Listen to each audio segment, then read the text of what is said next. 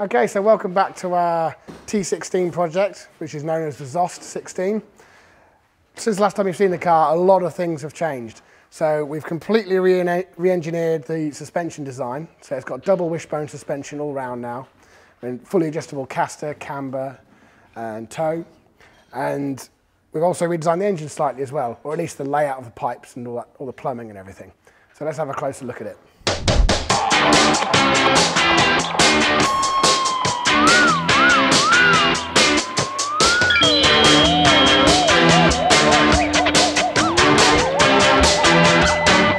So first of all, let's start off with the engine. One of the first things we've done on the engine is we've rerouted the cold air intake to the supercharger so that it's actually getting cold air from the wing here, and it's getting filtered through this carbon fibre air filter box. Now, originally it was just taking hot air in from the engine bay, so that wasn't going to be any good for charge temperatures. The other thing we've done is added 2 fans to the bottom of the charge cooler. So now you can turn them on inside the cab to suck cold air through. That also helps reduce charge temperatures, which means we can put more boost in. We've replumbed this slightly to give it a bit of a better path as well. So the other thing we've done is we've added an engine oil cooler, and that cools the oil as it goes back into the dry sump tank. And a major upgrade that we gave it is a dry sump pump, multi-stage dry sump pump. So it's got a large pump putting oil in the engine, and it's got 3 large scavengers taking it out of the engine, taking out a mixture of air and oil and putting it into the dry sump tank. We've also added an idle up valve so that when he's in the pit lane, he can switch it on and it raises his idle, so it's not very easy to stall the car because having a racing clutch and everything, it has a bit of a tendency to stall.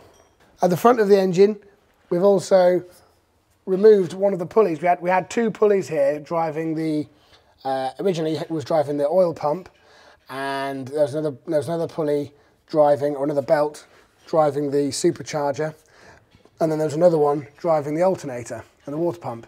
But we've actually incorporated everything into one belt now, so it's got one belt and it's driving the alternator and the supercharger.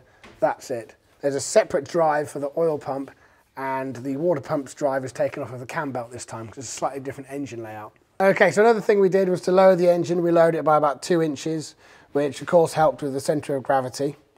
It also allowed the drive shafts to lay flatter, which meant we were able to have more suspension travel because of the reduced amount of plunge action on the drive shafts. Okay, so talking about chassis and suspension design, we redesigned the whole back end of the car and the whole front end of the car as well, but I'll show you that in a minute. So we cut off all the rear tube work at the bulkhead here and replaced all of the metal work that you can see. It's a stiffer design, a more lightweight design. It uses lightweight tube as well. So that's the chassis. The chassis obviously also had to alter in its design to accommodate the different suspension design, which now, instead of being McPherson strut, it's a double wishbone. And this double wishbone suspension is particularly good because it allows very accurate adjustments of everything you want: caster, camber, toe, bump steer, bound and rebound, everything. So I'll take you through that now.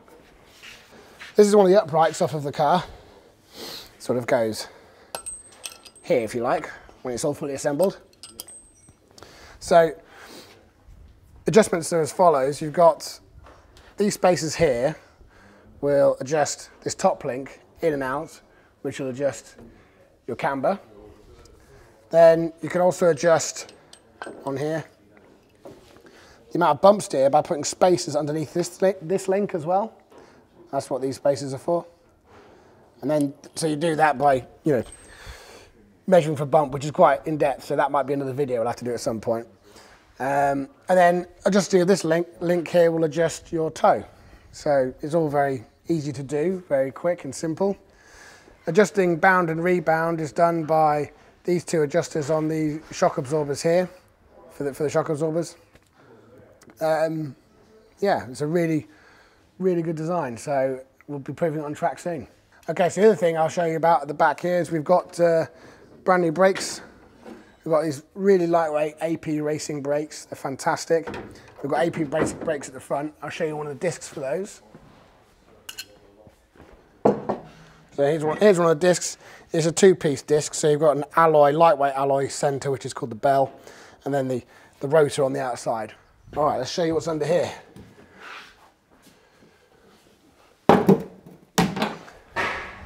Okay, so under here, again, we cut the chassis off and all the suspension setup off at the bulkhead. The tank, the petrol tank, was originally somewhere up here, obviously not good for centre of gravity, so we repositioned that down as low as we could possibly get it and tucked it in amongst the chassis. But it's still easy to get to. You just remove a couple of bars and you can remove it. Like I say, we redesigned the chassis to accommodate the double wishbone suspension, so it's a similar setup to the back with full adjustment on caster, camber and toe. It's also got a anti-roll bar on the front. We haven't bothered with it on the back due to the nature of the way it is. It doesn't really need it per se because the spring stiffnesses are so high. But we may decide to add one later on. We'll see when we're testing. And then of course, again, lightweight, AP racing brakes set up on the front as well. Okay, so we've redesigned the layout of the cockpit, and there's quite a few more switches and gauges and dials and things going on. So I'll just run through them quickly and tell you what they all do. So over this side, you've got your sort of just fog lights, headlights, indicators, wipers, washers, that sort of stuff. In the centre, you've got the digital dashboard, which will read whatever you want it to. At the moment, it basically tells him what his RPM is and what gear he's in. He's also got a shift light over here, which is colour coded, which can be quite helpful to make sure he's not hitting his rev limit. This is the adjuster knob for the brakes, for the brake bias, front and rear. And this is a digital display for that to show you where exactly the knob has been left. Actually, if I turn the lights on, you can see. So, moving across further, we've got the fire extinguisher, which is electronic. You arm that here, and then that's ready to go. You test it by leaving it in the middle position and pressing fire. There's a race logic system on this with cameras and GPS. That's the display for that. That'll give you like lap times and stuff, or whatever you ask it to do whilst you're driving. There's a nice bright gear selector light as well, so that tells you what gear you're in. And then down here we've got some analog gauges. Much prefer analog gauges for racing because you can quickly glance at them and see that everything's correct. So you've got fuel pressure, oil temperature, and boost pressure. And then, like I said, that's the controller for the fire extinguisher and the display for the brake bias. Down here we've got a big bank of breakers, circuit breakers rather than fuses, so that if you're racing around and something pops out, you can quickly push it back in and hope it doesn't blow again, and so you can carry on racing. And then down here we've got some toggle switches for various things that you want to be able to turn on manually. So you've got intercooler fans. You've got, so if I turn the ignition on, that'll actually come live. We've got idle up valve, so you switch that one up and it'll raise the idle for when you're in the pit lane.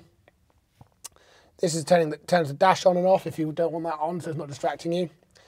That turns the shift light on and off, so if that's distracting you. Vents, that's like internal vents inside the car to keep you cool. That's the power for the V-box, this thing, if you want to turn that off. And that's to turn the blipper off, the throttle blipper that actuates on downshifts. So yeah, there we go. That's a quick tour of the cockpit. The next step is to take it on track and really test this thing out and adjust everything and dial everything in. So we'll see how we get on.